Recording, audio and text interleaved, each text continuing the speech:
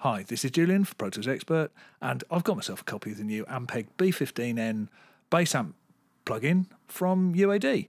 This was part of the 8.7 software upgrade, and I wasn't surprised to see it when I saw it, because it has occurred to me in the past that if you're going to model an Ampeg bass amp, then this is probably the one that I'd choose. And also, the other Ampeg and soft tube bass amps that have been available on the UAD platform haven't been Unison. And considering Unison is a good thing, it seemed like an omission that there wasn't one so far that offered some Unison.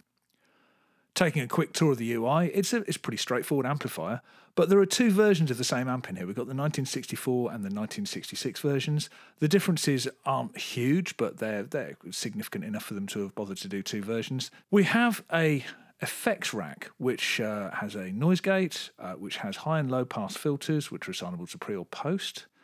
And we've got input gain and power soak controls, which are really nice, because one of the things that the B-15 doesn't do is go particularly loud without breaking up. And obviously distortion on bass can be a very good thing. So you can adjust the input gain. You can pull the power back, like having a hot plate or power soak. In conjunction with the volume control on the amp, you can get various amounts of breakup and distortion. You can switch the horn in or out. Then there are different cabinet, microphone, and EQ combinations, which are preset, and there's a lot to be looked at in here. It's been done through a B-15, through another 1x15 cabinet, through 8x10 and 4x10 cabinets as well, with various microphones from 57s through D112s, through vintage Neumanns and ribbons, and lots of other things as well, with or without EQ. So there's an awful lot in there to play with. Something that I do particularly like is you can step through the different options using this plus or minus, or you can set it to change automatically, and how often. So taking the tempo information from your host's DAW, you can get it to change presets incrementally every 2 bars, for example, and it'll flash and step through, which I think's really nice. So we should probably have a quick listen to what it sounds like. There's an awful lot of ways to tweak your sound in this quite simple looking amplifier, but what I've done is, this is as it opened really. All I've done is I've just turned the volume up a little, and it does what I want from any bass amp I use. It's got that low frequency transient, that kind of woomph that you get of air moving, and it does it even up high.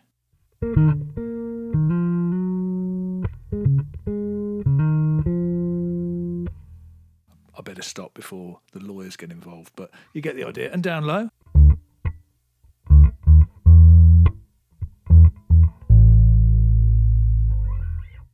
To give an idea of how nicely it breaks up, if I push the volume here and pull it back a little using the power soak, already hearing it's got that kind of fur around the sound, and I love that. That's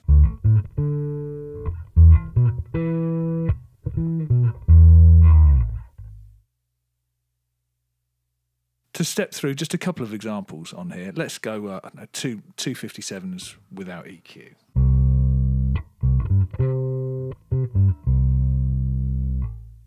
As opposed to, and that's on a B-15 cabinet, as opposed to 257s on an 8x10.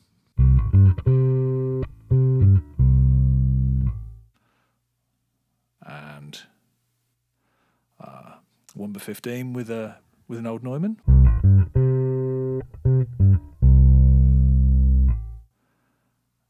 And lastly, we'll try something on a 4x10 with a ribbon and a 421. So you hear there's plenty of tonal variation there. So I think we should probably run this in context with some other sounds and hear how nicely it sits, because that's the thing that I'm really enjoying about it, is it feels fantastic and it sits beautifully, just giving that kind of low frequency rumble that I'm after on older, more vintagey bass sounds. It also does extremely good pick sounds, of course. And that's not something that I'm going to go into right here, but of course it does all of that stuff. And yeah, let's run it with some other sounds and see what we get.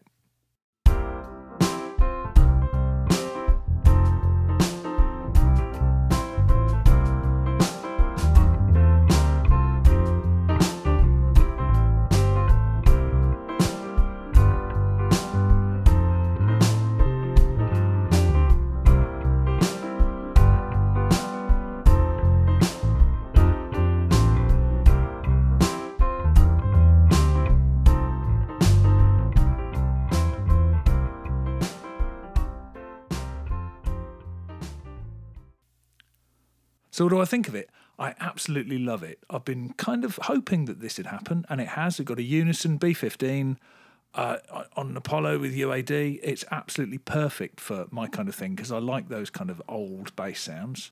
And this does them brilliantly. It does loads of other things as well, but if you just want a nice, warm, rich bass sound to sit underneath everything else in your mix, this does it in spades. It's perfect. So yeah, love this, love this, love this.